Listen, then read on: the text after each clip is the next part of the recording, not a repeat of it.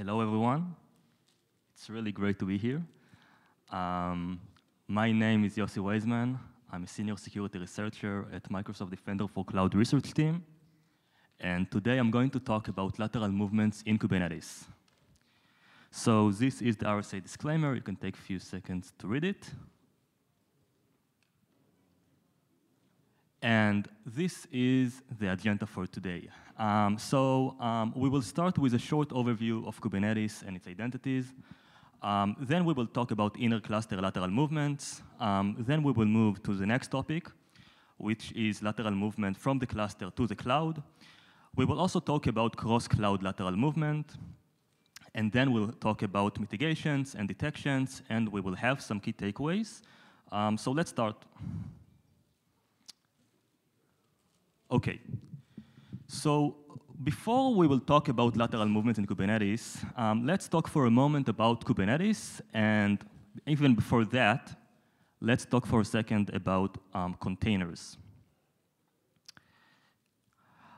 So what are containers? I'm sure that most of you are familiar with it, but just for the people who haven't worked with containers before, container is a unit of software that packages your code, your application, and all of its dependencies, so you can run it everywhere without worrying about the dependencies. The executable package is called image, and at runtime, it becomes a container that is running isolated from the other containers. You can think of it like executable and a process. The image is like the executable, and at runtime, like executable becomes a process, so the image becomes a running container. Now, usually you don't want to run only one container on one computer. You want to run multiple containers and to do it on multiple computers. And that's why you need Kubernetes. Kubernetes is a container orchestration system which manages a set of computers that are called nodes, and each one of them runs multiple containers. So this is how Kubernetes looks like. We have two main parts. We have the control plane, and we have the nodes. The control plane is what manages the cluster. It has multiple components. What is especially interesting for us for this session is the API server. The Kubernetes API server is the front end of our cluster. Every request to Kubernetes goes through the API server. For example, if I want to deploy a new container, I send a request to the API server. Then we have the nodes, which run the actual containers, our applications. And also on each node, we have an agent that is called kubelet. And with this agent, Kubernetes can manage the nodes. In managed clusters, in the cloud, for example, AKS, EKS, or GKE, the control plane is fully managed by the cloud provider. It means that you as a user, you don't have a direct access to the control plane. The cloud provider manages the control plane for you. So that's about managed clusters. And one more thing that is important is that usually in Kubernetes, we don't talk about single containers. Actually, containers are not even objects in Kubernetes. We talk about pods, which are the lowest level components in Kubernetes. And pod can run one or more containers in it. If it runs more than one container, usually those containers in the same pod will be related to each other. By the way, usually you don't create pods, you create higher level objects that eventually deploy pods. But in this session, we will remain in the pod level because eventually all the other controllers will deploy pods. All right, so now let's talk about identities in Kubernetes.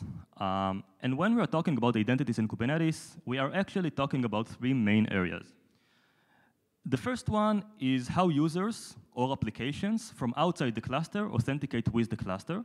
So for example, how I as a user can deploy resources in my cluster, or how applications like a DevOps pipeline can deploy resources, or how can they authenticate with the cluster. The second one is how workloads in the cluster authenticate within the cluster. And the third one is how workloads in the cluster authenticate with resources in the cloud that are outside the cluster. For example, if I have an application in Kubernetes and my application needs access to cloud storage. So my application somehow needs to authenticate with that cloud storage. So the question is, how does my application do it? And in this session, we're going to focus on point 2 and point 3, because point 2 is relevant for inner cluster lateral movement, and point 3 is relevant for cluster to cloud lateral movement. All right, so before we are talking about lateral movements, we need to go over a few more terms that are related to Kubernetes authentication and authorization. The first one is service accounts, which represent an identity of an application in Kubernetes. This term, by the way, is not unique only in Kubernetes. If you worked with GCP before, so you already know this term because they use the same term for application identity. The second one is RBAC, or role-based access control. I'm sure that many of you are familiar with it, not necessarily from Kubernetes. RBAC means that we have roles, which are set of rules or set of permissions, and we bind between an identity and the role. So let's see an example. So here we have service account 1, service account 2, and 3, and we have role A, B, and C. So in this case, service account 1 is bound to roles A and B, service account 2 is bound to role C, and service account 3 is also bound to role C. All right, so we usually use service accounts by attaching them to pods, allowing the pod to use the service account to authenticate with the API server. So here is the full chain. We have a pod, and the pod has a service account attached to it. The service account can have several roles bound to it, and each role has several rules, which are the permissions. For example, a permission to create new pods or a permission to read secrets. So here is the cluster again. This time you can see in pod A that it has a service account, and with this service account, pod A can authenticate with the API server. All right. So after we covered the basic terms, we can start to talk about lateral movement in Kubernetes. And the first type of lateral movement that we are going to see is inner cluster lateral movement. So for our scenario, let's assume that we have a compromised pod in our cluster. Now, pods can become compromised for multiple reasons. For example, let's say that I have a web application, and my web application is vulnerable, and somebody exploited this web application, so now I have a compromised pod in my cluster. So here is the cluster again, and let's say that pod A is compromised. So what is lateral movement in the cluster? It could be a movement from one pod to another pod. It could be a movement from one pod to a node.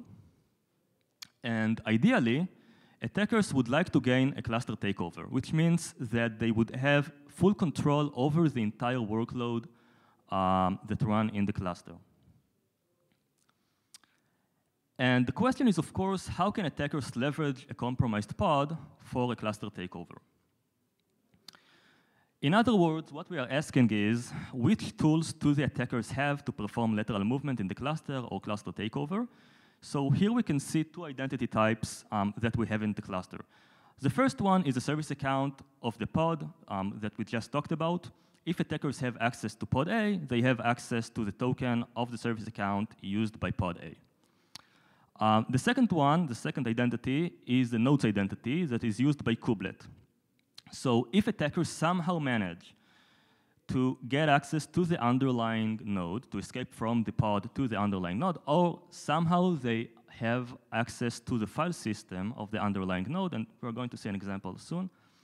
So in such cases, they can also use the kubelet's identity, the node's identity. So how can attackers leverage those identities that we saw for cluster takeover? So the good news are that it becomes a bit more difficult because in newer versions of Kubernetes, there are some security features that restrict operation that can lead to lateral movement and cluster takeover. And here we can see two notable features. So the first one is that read secret permission is not enough for lateral movement anymore, because in the past, Kubernetes stored tokens of service account as secrets objects, and it was done automatically. So if I could read secrets, I could read tokens of service account and then use them for lateral movement. This includes, of course, tokens of service accounts with high privileges in the cluster. In newer versions, it's not the case, and Kubernetes doesn't create such secrets automatically. So now if someone wants to acquire a token, so they need to call to a specific dedicated API that gives a short-lived token. The second thing is that a node takeover doesn't necessarily mean a cluster takeover anymore, because in the past, once you obtain the node's identity that we saw before, you became practically a cluster admin, because this identity is very permissive, but in newer versions of Kubernetes, this identity is still very permissive, but it's restricted. What does it mean? So now it can only control resources that are deployed on that specific node. So even if I get the node's identity, I cannot control every resource in the cluster. So this is an important point. By the way, it's done by something that is called node authorizer, and the node restriction admission controller. So there were definitely some improvements in this area, but some common misconfigurations still allow lateral movement. And now we're going to see a real-world example that actually was the root cause of a vulnerability in a containerized application. So what we have here is an application that has a permission to update itself. So in this case, we have a deployment resource that uses a service account that has permissions to update itself, which means it has permissions to update this particular deployment object. Now, you can see in the role definition in the left that a resource name is specified, which means that this role is actually applicable only to a specific resource. In this case, it's called my app. So just to simplify what we see, let's say, for example, that we have a web application, and the application has permissions to update itself, its own resource, but not any other resource in the cluster. Now, maybe it sounds harmless because it can update only itself, but it means that the application can modify its own configuration. And specifically, it means that the application can change its configuration to run a privileged container.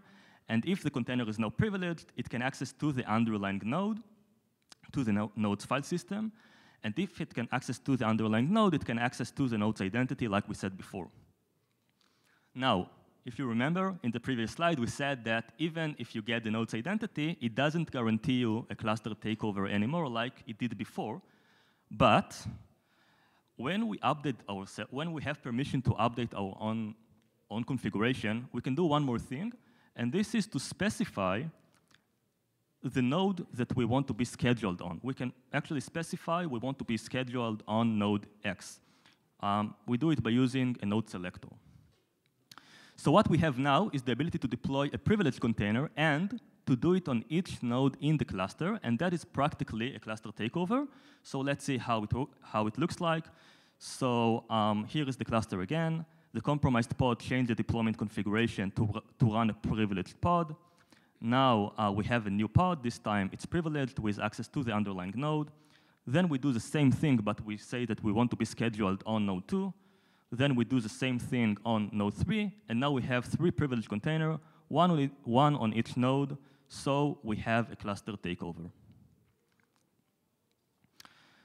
So we saw an example of a permission that could lead to cluster takeover, and we said it's a real-world example. But before we move on to the next topic, let's go over a few more permissions that also may lead to cluster takeover. This is a partial list, of course. So the first one is very similar to what we just saw. If you can create a new pod or controller, you can specify its configuration. You can specify, for example, to be privileged, like we saw before.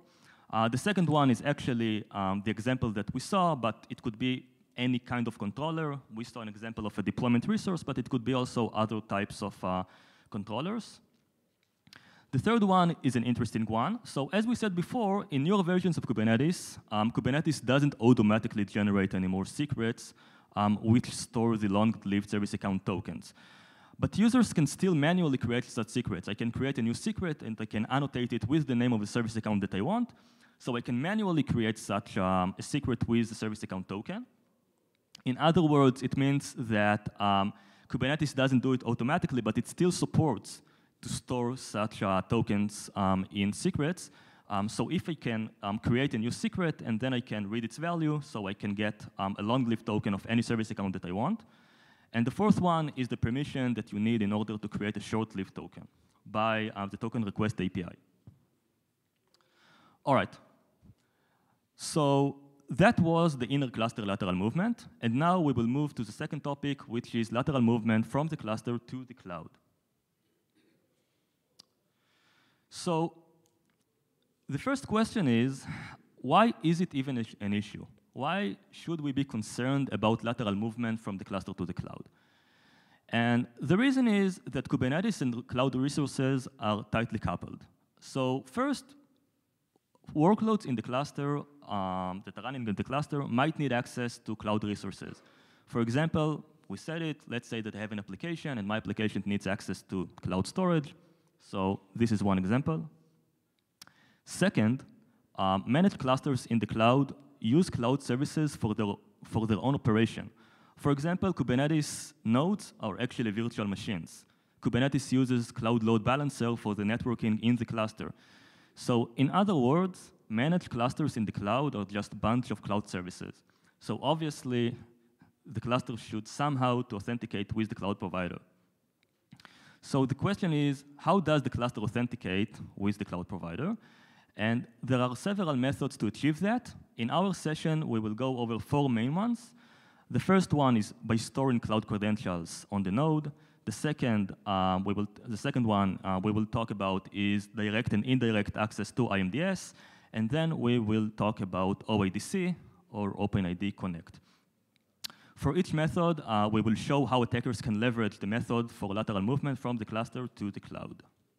So let's start. And the first one is storing cloud credentials on the node. So it used to be the default authentication method in Azure for AKS clusters. It's not the default one anymore. In this method, AKS stores a file with the service principal credentials in each node in the cluster. So service principals are application identities in Azure. It's like service accounts in Kubernetes. So in Azure, it's called service principals.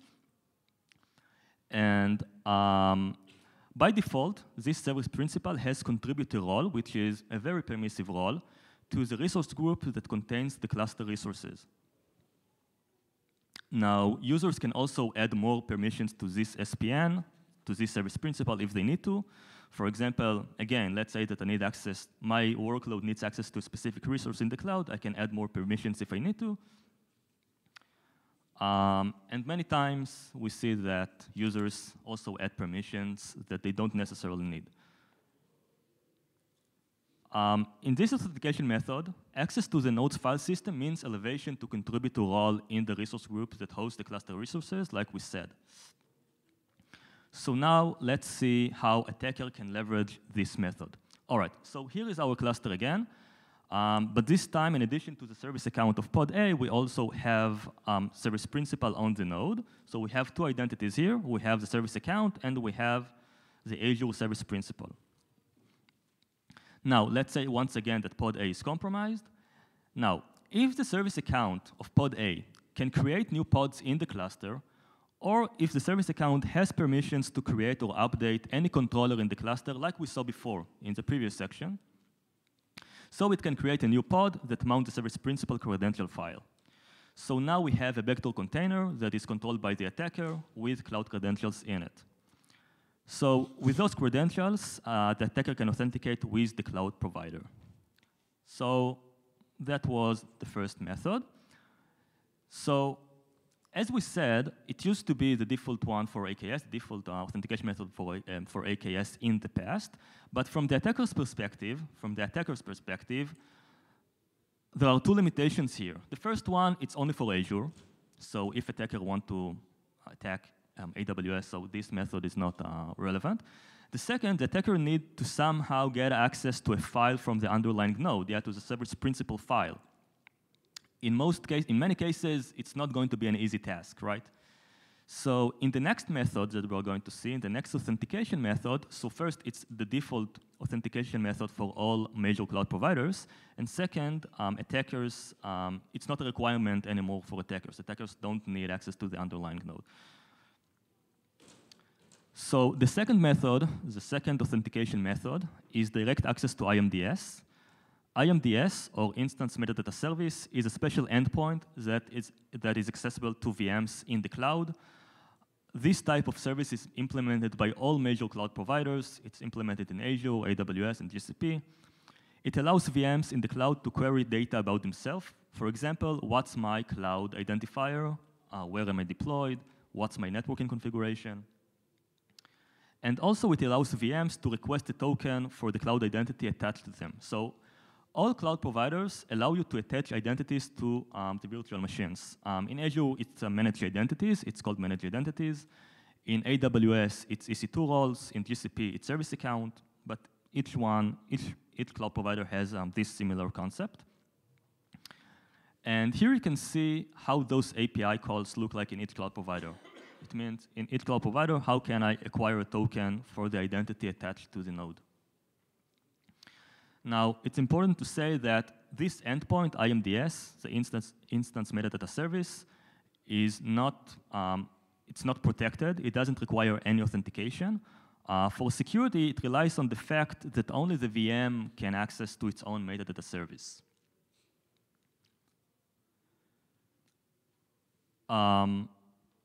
So in managed clusters in the cloud, the Kubernetes nodes are actually VMs.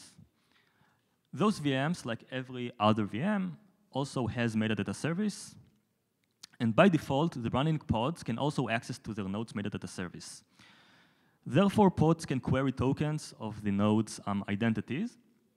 And the permissions of those identities really depend first on the cloud provider, because each cloud provider has different default configurations. And second, it relies on the specific environment, because each environment can be different.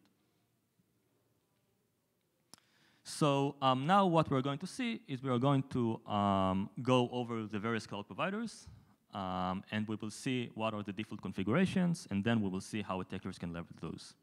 So we are going to start with Azure. So AKS clusters use several managed identities for their operation. Managed identities are cloud identities that are managed by Azure. They are fully managed by Azure. It means that you as a user, you don't have to care about their credentials. It's fully managed by Azure. So users can change the default permissions that the managed identities have, or they can also attach more managed identities to their nodes. Depends on their needs. So let's see what are the default managed identities and what permissions do they have. So this is a list of the default managed identities used by AKS. Some of them are quite powerful. In red, you can see that in some configurations of AKS, the managed identities have contributor role to the node's resource group. Those are in red. And also, AKS uses a managed identity to pull images from the registry, which is the permission, it's the managed identity in the second row. And again, users can also add more managed identities if they need to, or they can change the default permissions of the existing ones. It's similar in AWS. Now we're talking about AWS. So EKS clusters use EC2 roles for their operation. They include permissions to pull images from the container registry, like we saw in AKS. They also have permissions to read the compute environment and permission to the networking configuration of the cluster. Now we're talking about GKE in Google. So GKE also uses such cloud identities. GKE uses IAM service accounts, not to be confused with the Kubernetes service accounts. IAM service accounts are application identities in GCP. Similar concept to Azure SPN. By default, GKE uses the default compute service account of the project. This service account has editor role, which is very permissive and allows you to do almost anything in the project. However, the permissions are limited by what's called access scopes. Access scopes are the APIs that the computer can access to. But even with these limitations, even with the limitation of the access scopes, this service account, this default service account that GKE uses still is quite powerful, and it can read, for example, data from all the all the cloud storages in the project. as you can see here in the image below. So how does lateral movement from the cluster to the cloud would look like? So here is our cluster once again, with pod A, which is compromised. Now we are going to, let's keep only one node, so it would be more convenient. And this node has made as a server, like every other VM in the cloud.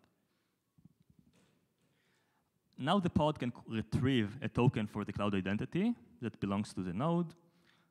The metadata server returns a valid token, and with this token, all depends on the permissions, the pod can query the cloud API. For example, read files from cloud storage. It could be list secrets from a secret store, and even list credentials of other Kubernetes cluster. Again, it all depends on the permissions that this service account has.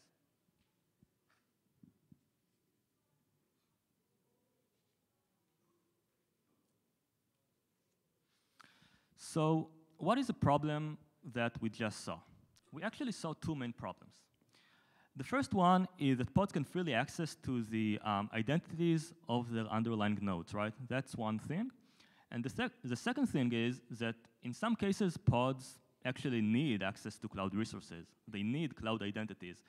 But we don't want them to share the same identity. We don't want that all the pods in our cluster will share the same identity. What we want is to allocate specific identity to each pod that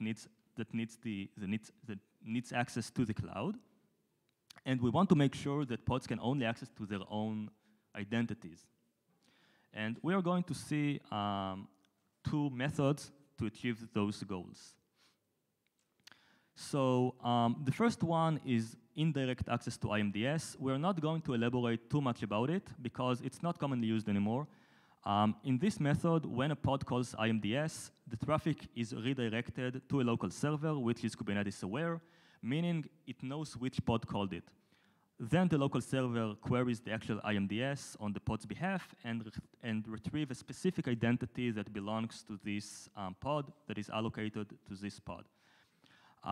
This method was implemented in Azure. It was implemented by AAD pod identity. That is currently in deprecation. So let's see how it looks like in AAD pod identity. So the first step is that the traffic of pod A is intercepted and redirected to a local server. Then the local server requests pod A identity from the metadata service. And then the local server returns the token back to pod A, and now pod A has a cloud identity token that it can use. What are the problems with this method? So the first thing is that it's working only in Linux because the redirection, the interception of the traffic is made by IP tables. The second thing is that the local server identifies the querying pod based on the pod's IP address. It means that this method is prone to R poisoning. So to mitigate this issue, to mitigate the R poisoning possibility, AAD pod identity supports only network configurations that cannot be attacked by R poisoning. So for example, the basic networking configuration in Kubernetes, which is called kubenet, is not supported because kubenet is prone to R poisoning. So this option is not ideal, the indirect access to IMDS. And now we will see another option. And this is the last authentication method that we are going to see. And it's based on OIDC or OpenID Connect. In this method, first of all, this method is implemented by all major cloud providers, Azure, AWS, and GCP. And here you can see how each cloud provider calls it. In GCP, they actually use in their implementation some aspects of the previous concept that we saw of intercepting the traffic of IMDS to a local server. But in general, all the cloud providers work in a similar way. In this method, the Kubernetes cluster is used as an OIDC identity provider. It means that the cloud identity platforms, such as Azure Active Directory or AWS IAM, so they can trust tokens that are issued by the cluster. And because of this trust, application in the cluster can exchange a Kubernetes service account token with a valid cloud token. And this is a big advantage of this method because it allows pod to authenticate with the cloud using their own native Kubernetes identity, which is the service accounts. Because what we saw so far in all the other methods, when a pod wanted to access to the cloud, it needed somehow to acquire a cloud identity token.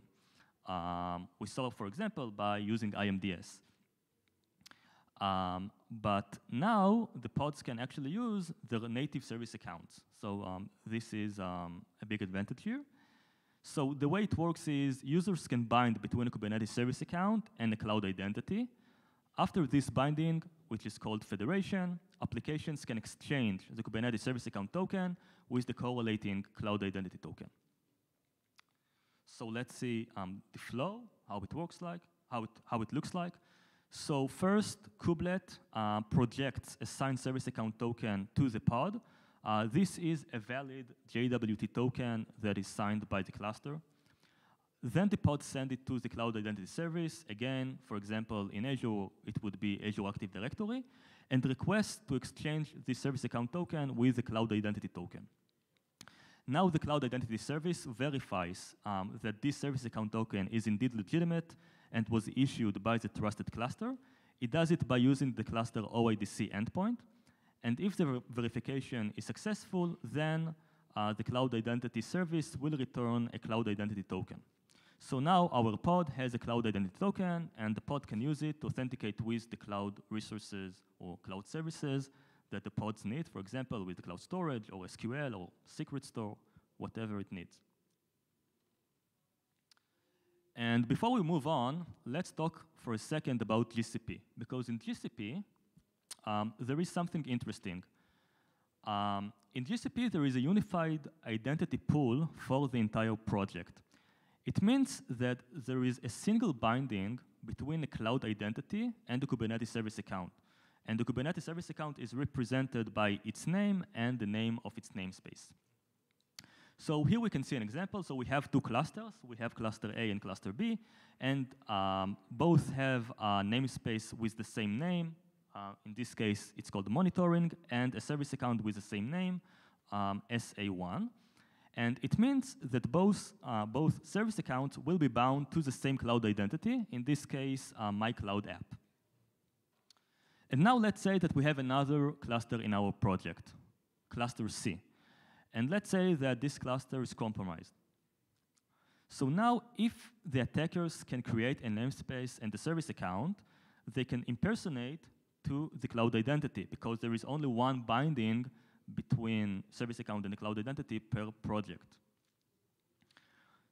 So now the attacker has access to the cloud identity by creating resources with with certain names in the cluster. So what we can see here is that we must trust all the clusters in our project because many times we consider the cluster as our security boundary. But here we can see once again that the actual security boundary is the project because if I don't trust one of the clusters, so it's a problem because someone can use, if I have a malicious cluster or compromised cluster in my project, attacker can use it to impersonate to cloud identity that is used by other clusters in the project.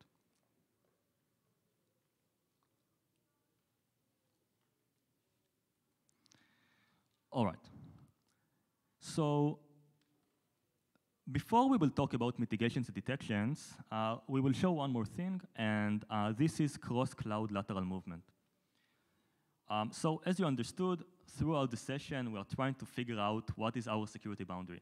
So at the beginning, we saw that the container is not necessarily our security boundary, right? Because we saw, for example, that in certain cases, if my container is compromised, so the attacker can move laterally to other containers. So the container is probably not the security boundary. And then we said, all right, so maybe the cluster is our security boundary. But then we saw that even in default configurations, it's not necessarily the case, because in many cases, even in default configurations, containers, compromised pods in the cluster have permissions to external cloud resources that are outside the cluster. So the cluster is not necessarily our security boundary as well.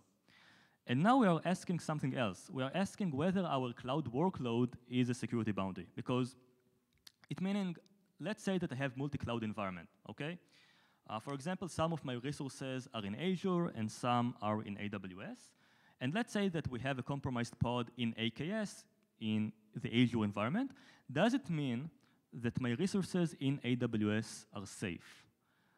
So we're going to see that sometimes the answer is no.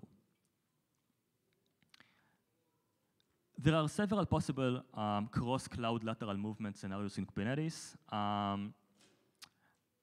We will focus in this talk about multi-cloud supply chain attack.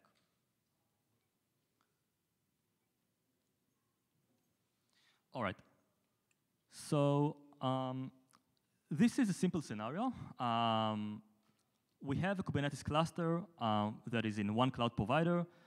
In this example, it's AWS. We have an EKS cluster. And the EKS cluster in AWS uses images from a registry in a different cloud provider. In this case, it's registry in Azure. It's ACL. This kind of multi-cloud architecture is actually quite common. So this is our architecture. Now, let's say that there is a malicious user or a compromised user that has permission to push images to the registry in Azure. So the malicious user can push malicious images to the registry. Now, this is a classic supply chain attack, right?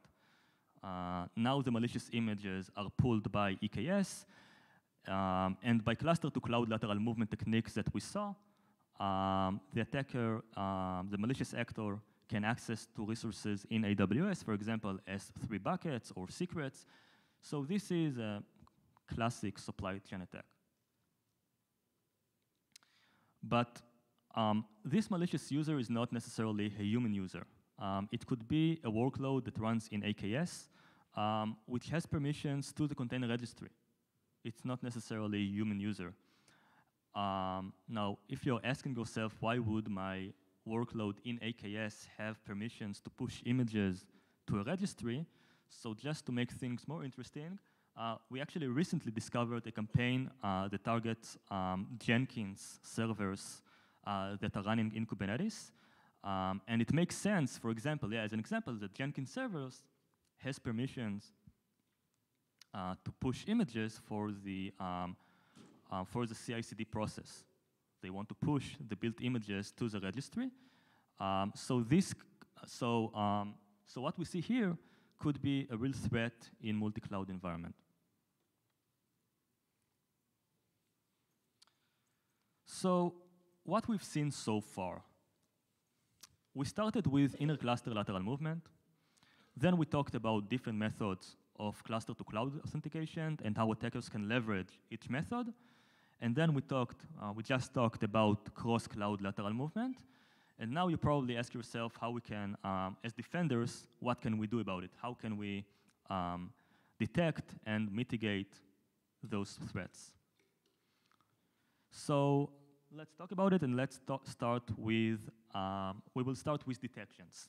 So as we already saw, when we are talking about Kubernetes, we must consider both the Kubernetes level and the cloud provider level. And of course, this applies also when it comes to detections and mitigations. So we'll start with Kubernetes. So in Kubernetes, we have a very powerful tool for monitoring. It's called Kubernetes Audit Log or KubeAudit. And it basically allows you to monitor the Kubernetes API server. So it gives you a really good visibility to what's going on in the API server. So you can see, for example, deployments of abnormal images. You can see reconnaissance activity in the cluster. You can see when somebody tries to, for example, read secrets. So this is Kubernetes. And in the cloud, all cloud providers have auditing services, which allow you to track the behavior of the cloud identities. And this, of course, also includes the identities that are used by Kubernetes clusters. So here we can see in the image an example from Azure. In Azure, there is a service that is called Azure Activity Log. And here you can see a managed identity that is used by Kubernetes, which reads storage account keys. So if you see such thing, maybe you want to analyze it and investigate it. There are also similar auditing services in other cloud providers. For example, Lateral in AWS and cloud audit logs in GCP. All right. So now let's talk about mitigations. So in December, we released at Microsoft the third version of the threat metrics for Kubernetes. The first version was published back in 2020. The threat metrics is a knowledge base of attacking techniques of Kubernetes that is built in the format of MITRE ATT&CK. And the new version of the threat metrics now also contains mitigation techniques that we're going to see shortly. The threat metrics is open source. It's completely open sourced, and you can all use it. And you can find it in the address that appears here. All right, so let's see how it looks like. So this is the new threat metrics. This is the new version of the threat metrics for Kubernetes. And let's see how we can use it. So let's see the lateral movement tactic, because we talked about lateral movement. So let's go to the lateral movement tactic. And let's pick one of the techniques. For example, let's pick access cloud resources. So we'll click on it. And this technique basically talks about lateral movements from the cluster to the cloud. That's what we talked about in this session. And here you can find the description of this technique. And down here, you can now find the mitigation techniques that can help you to mitigate these risks. And that's the new thing in the new version of the threat metrics. So let's pick one. For example, let's pick allocate specific identities to pods. And this is the description of the mitigation, which talks about giving specific cloud identities or specific identities to the various pods when it's needed. Let's see another example. We will go to lateral movement once again, but this time let's pick another technique. Let's pick container service account. This technique talks about leveraging the service account for lateral movement in the cluster. And once again, in addition to the description, you can find mitigations for this technique. So let's pick one. Let's pick disable service account auto mount. And here's the description of this mitigation. So the threat metrics is a very useful tool. And the new version not only gives you visibility to the threats like the previous one, but by using the threat metrics, now you can also find mitigations that gives you practical tools to prevent the risks.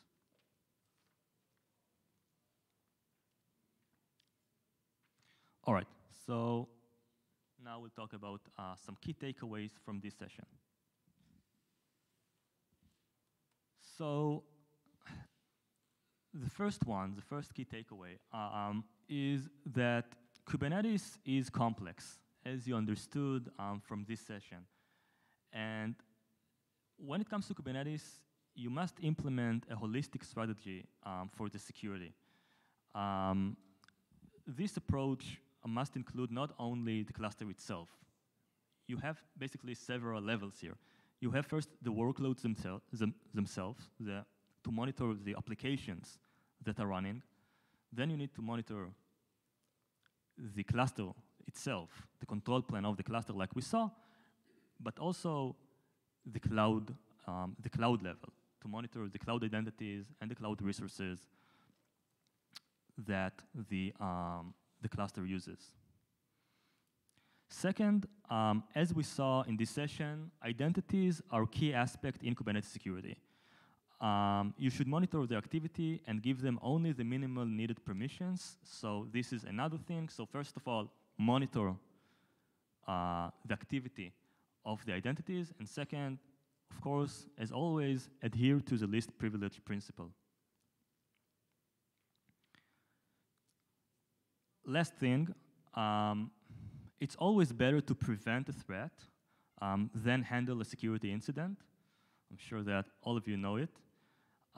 So use mitigation techniques to prevent possible threats.